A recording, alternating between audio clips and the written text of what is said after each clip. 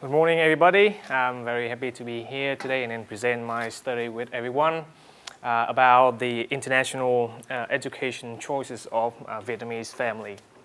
Right, so for today's presentations, I'll take you through the background of the study, some relevant literature and the limitations that I have identified.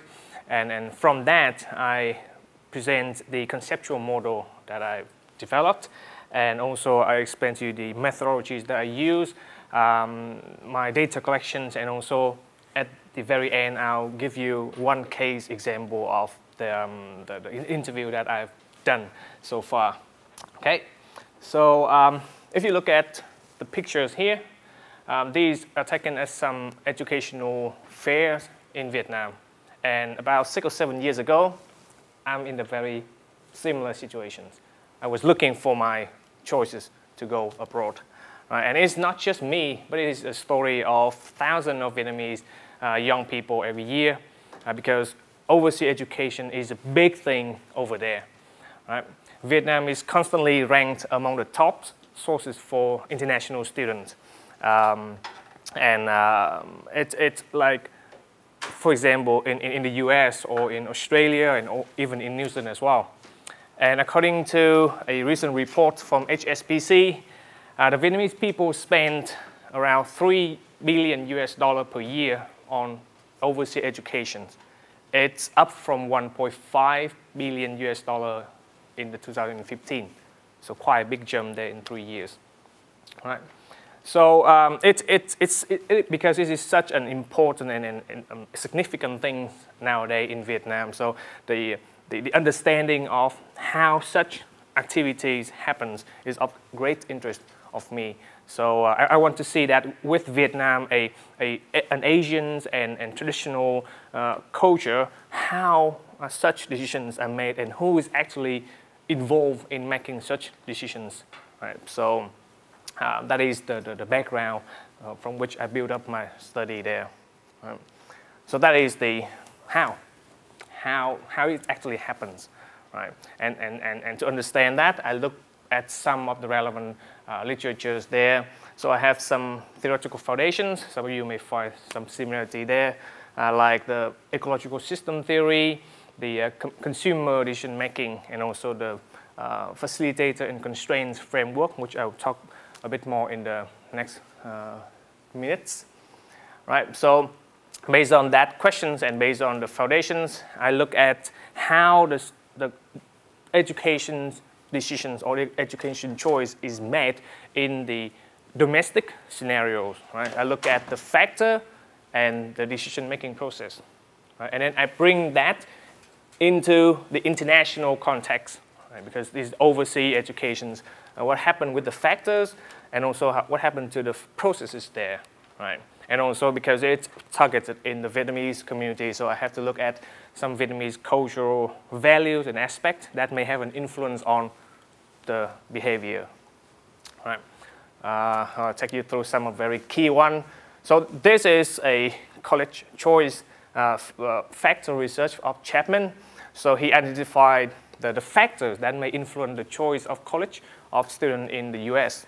It can be internal, based from the students, or it can be from outside, like from parents, from friends, from school, to attract him or her into a certain university or institutions. Right? And based on that model, Hoisler and Gallagher developed a process-based model. So what if now a student comes up with a desire, an aspiration to study, so he searches for information, and then he makes the choice.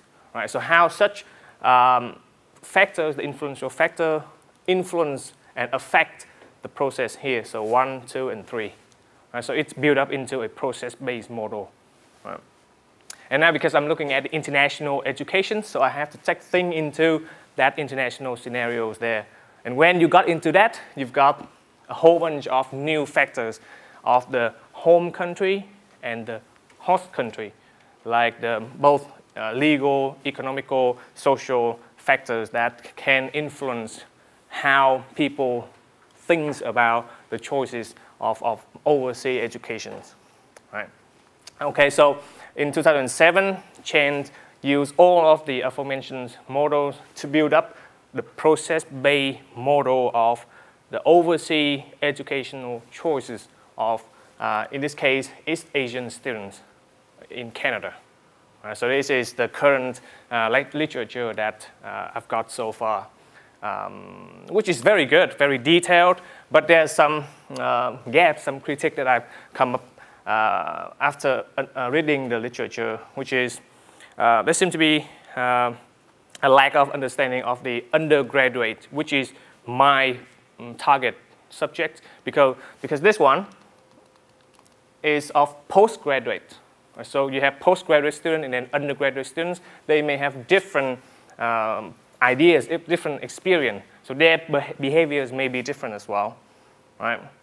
And so far, the literature describes the process, the selections process, as one way, linear. So you take certain steps, 1, 2, and 3, and then you finish with the choice, which may be oversimplifying the actual complexity of the process. What if something happened to my visa application? I cannot go to the US. I have to go back and rethink about my plan because obviously the first option doesn't work for me. Right? So it doesn't happen like that. It hasn't been shown like that in the literature. And obviously, so far, the student is seen as the decision-making unit, the key makers in the process. But for Vietnam, it is a Confucius country with a Confucius heavily influenced and very traditional Asian country. So in this case, maybe not really the students are making the choice, but perhaps the families altogether, right? So based on the questions and based on that understanding, this is my conceptual model. Right? It's still stage 1, 2, 3, and 4, but the families here are the key decision-making unit. Right? And then you're going through different stages with different factors, but you've got some loop there showing some constraints or some facilitating effect that one thing may stop you from doing certain thing, or one factor can enhance your chances of going to a certain country or certain destinations, right? Okay, so for my methodologies, I want to explore the idea. I want to understand it deeply, so I employ a qualitative approach, right? And because I want my data to be in real time, so I conduct a longitudinal study. So I interview the subject multiple times throughout an extended period of time, so that while they are actually doing their choosing, while they are thinking about what school, what place should they go, right? And I think it's better than if you ask the people who already made their choice, right? Already come to New Zealand and ask them, please think about what happened 3 years ago when you're thinking about your future education. So I think it's better to actually ask them along the way there. And I use personal in-depth interviews in this case because I think it worked best for me to explore the idea in deep details, right? And my scheduled time is from March to December 2016. And actually, I have finished the first round of data collections in April. And I'm currently analyzing the data. And at the same time, I'm conducting my second round of data collections because, again, I want to keep updating the information to get new information and new data. Right? So for the first round, it happened all in Vietnam with 24 families. And it's conducted in Vietnamese, obviously. And then I've got the transcriptions, and then I translate it back into English before analyzing because I need to work with my supervisor. So it has to be in English for that purpose. And currently, I'm using 3 tasks to play with my data. Semantic analysis. I have a case summaries for each of the 24 interviews, and also try to draw each families a map, a decision map, much like the conceptual model that I just showed you. All right. Okay, so for now, I'm just going to share with all of you one case study, one interview that I had. So this interview was conducted with the family of a year 11 high school student in Vietnam, which is around year 12 here in New Zealand. And interestingly, the idea actually comes from the parents, not from the students. Right? And they share that idea to her, and then she's adopted it. It's gradually growing and become her aspiration later on. Right? And then they said that the decision to actually go abroad is made by the family as a whole. Right? The parents agree with it, and then the students also agree with the idea. Right? So it's a collective work. Right? And based on that, they start building up the resources. Right? Parents looking for a way to save money, to prepare the finance, and then students try their best to get the certificate and to study and to perform well to actually make it happen. Right? And I know it is a model, and it's the working in progress, and I'm sorry it's a bit small, the front, but I'll try to explain it very quickly here. Right? So you've got stage 1, 2, 3, and 4. Right, so at the very top, you've got the parents and the students' aspiration and desire and wanting to have a better education for their children. And based on that, they start thinking about it and working together. Right? So you've got the members involved there, so parents and students there. Right? And at that time, the high school environment of the students have an influence on the desire. Right? They try to sort of like make the desire clearer and stronger. Right? And after that, they move to the idea of, okay, so now we have to make some choices. Right? The first one is about the major. Again, the family together make the choice of major for her, which is communications. Right? And based on that choice of major, they now look at the options for countries. Where? Right? So at the moment, or at that moment, there are America, Singapore, Finland, Germany, Australia, Canada, and New Zealand were considered. But most of them are eliminated due to different reasons. So only the US survived so far in the choice of country. Though it's not final yet, but that is the main, like, sort of #1 options for now. Right? At that time of the interview, they haven't actually thought of the uni yet. Though they have a list of criteria that they think that they would use when they actually look for universities. For example, like the university ranking, the reputations, the cost, and the availability of the major, and the entry requirements, and the facility, and also the social and cultural, and also climate conditions of the host city as well. So those are the things that they're going to be using to apply onto different options to select the best uni options for them in the future. Right? And throughout the process, you can see the involvement of parents together with the students very clear there. And then they also get information from different sources there. It can be from their friends, or it can be from a more commercial and official sources like university or education fair. So those are the channels of information that they employ to get more information for them. So obviously, they haven't got to this part yet, so it's still empty there, but I hope to update it later on this year. Okay, so that is my current study, and I expect to have a lot more to come from now to maybe December of 2016. Thank you for your listening. Thank you. I like your aim. Do we have any questions for me in regards to this study? Yes, any. Thanks, Minh. That was really interesting from my perspective. One of the issues I come across quite frequently is not so much the country or the university or the degree. It is, in fact, the major that you referred to. And I had a student in just last week who said, I want to do human resource management, but my family want me to do finance, and was under immense pressure to do a finance major, which you alluded to. So I wondered if you came across the situation where there were these conflicts around the major rather than the sort of country and the university, because I experienced that an awful lot.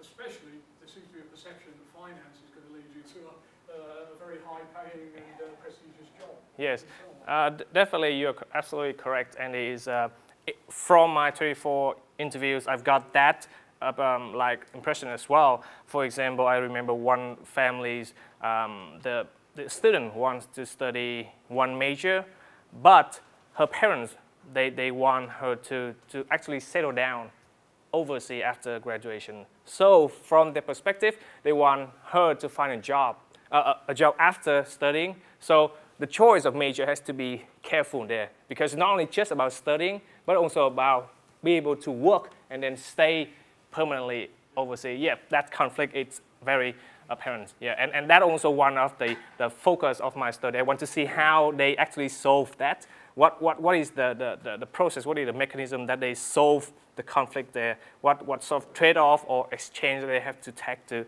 come up with the final solution? Yeah. So from your study, what is the impact, the social impact of those types of conflicts between parents and students? I think the idea is here, like I said, I want to understand for the Vietnamese people who is actually making the choices for overseas educations and how such decisions are made. So for example, if we recognize the parents or the families as the decision-making unit, for example, from the marketing perspective, the way we communicate or the subjects for our marketing communication has to be according to the subjects there. So you are not targeting just for the student, because the voice of the student may not be critical in Vietnam, for example, but you have to target the families, the parents even in that case. Sorry, my question is there is already, we've seen that there is an element of conflict between the parents and the student in terms of the choice of the major. For example, like you mentioned HR and finance. So I'm saying, from your studies, what is the impact of that conflict on the life of the student? Things like suicide, depression, all those things. Oh, that's, for now, I will not be looking at the social side of it, because my discipline is, I'm looking at that from the marketing perspective. But definitely, I totally agree with you that, for example, if the student has to choose the major that he or she doesn't like, it can be some consequences down the line. I agree. Yeah, but it's not, for now, not the focus from that angle. Yeah. Can I ask one more question? Yeah. Sorry. If we have some time left, can I let the... for sharing your insights. Really awesome. Just wanted to find out a little bit around your methodology. You spoke for the Vietnamese people. Did you have a did you do a methodology like an indigenous methodology? Sorry, can you say it again? At your selection process for your methodology, you were speaking for the Vietnamese people. Do you have a certain approach? So like an example, Māori research, you did kaupapa Māori. Did you look at that as part of your design? I don't think it's from that perspective though. It's just like based on the purpose that I want, what I want to get out of this. So I want to get deep, like insightful and detailed information. So based on that, it's still like a new area in that sense. So I employ qualitative and depth interview based on the purpose and the need of the data at that time, but not really. I don't think it's similar to what you just described there with the Maori community. I think your point is very valid. You are looking at the Vietnam people, their cultures. Why are you using a westernized methodology rather than using a methodology that is understood by the people? For example, I'm looking at Africans. I will not use a westernized methodology. I'm using an Africanized methodology that is understood by my people, by my constituents. So I think the question is very valid. Did you think about it? That's a very good point.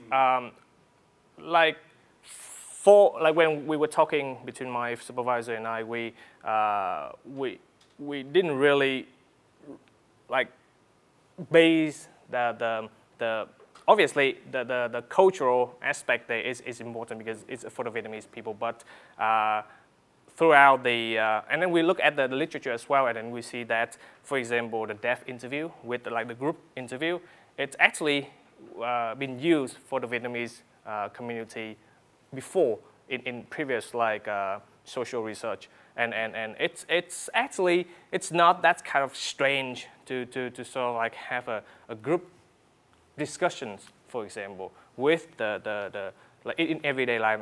I mean, but yeah, in that sense, when I look at the literature, it's evidence that it's been used before, so it gives me some confidence in choosing that path. I wonder if the answer is actually embedded in what you said earlier on, though, because you mentioned about the Confucian framework and the influence of the Confucian philosophy on family values and the decision making. Yeah. So it may be useful to more explicitly bring that out in terms, because it would have affected your approach to the interviews, it would have affected your approach to the way in which you interpreted what they said and so on. So maybe that's something that should be more overt. Yeah. Yeah, thank you for that comments, and thank you for. And you have used he has used the family units instead of the individual units. But that's not the methodology. That's not the methodology. Yes. So the reason why I choose family is because based on the cultural values there of the particular Vietnamese context there. Yeah. Why are the students choosing US yet historically the two countries are enemies? Believe it or not, the U.S. is actually now at the moment is the second options, like with the most second most number of Vietnamese students behind Australia. Yeah, so it is interesting to see the trend there, to see where the destinations of those people. Does banks or financial institutions play a major role in deciding, because how do they fund for their overseas education? Oh yeah, that's also very interesting questions there, because according to some report, around 90% of the overseas education is self-funded. Yeah. So they don't depend on any kind of student loan? We don't have that in Vietnam, and that does also explain the importance of the decisions there, because here you can get some support from the government, but over there, most of the time, it's the family that support the finance, support the money for the student to go. Yeah, and that is a huge amount of money to spend for the family in Vietnam to actually support that tuition. Yeah. And translations, would you, of interviews, are you going to do translation yourself, or will you? For the questions, I used the service to translate it into Vietnamese before I conducted it. But for the transcriptions, due to the time limit, at the moment I'm just doing it myself to make sure that my supervisor and I have enough time to actually play with the data and then actually digging some insights from that. Yeah. Wonderful. Well, thank you so much Thank for you. your presentation on behalf of the University Postgraduate Centre, and I'd like to present you a small token. Thank you very much. I appreciate that. Thank you.